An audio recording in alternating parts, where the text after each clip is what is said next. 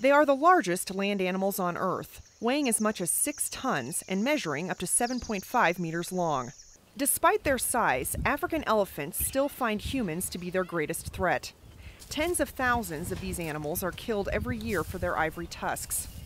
Researcher Lucy King, head of the Human-Elephant Coexistence Program at conservation group Save the Elephants, says that poaching is devastating animal populations across Africa.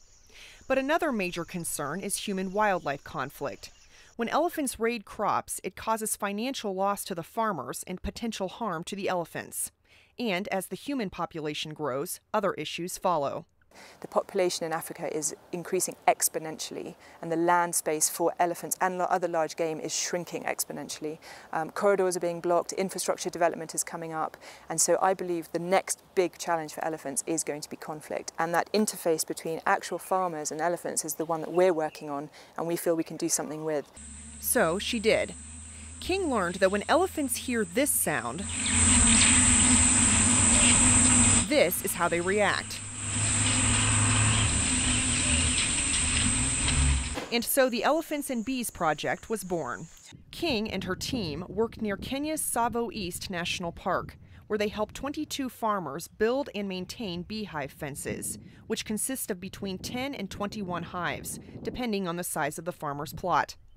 The hives are strung along the periphery of the farmer's crops to deter the elephants from crop raiding. The team monitors each farmer's hives carefully, taking notes on each one and also working with the farmers to determine the elephants' movements in the area. Local farmer Charity Mwangome, who built her fence in 2012, believes all the buzz.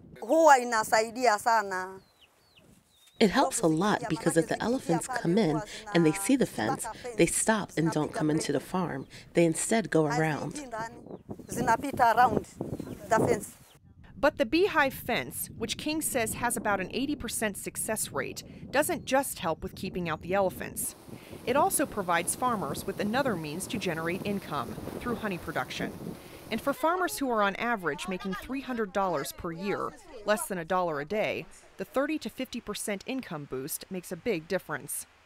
Research Center Coordinator Matthew Rudolph says the biggest problem is just keeping up with consumer demand for the honey, which he and other staff members process here at the center.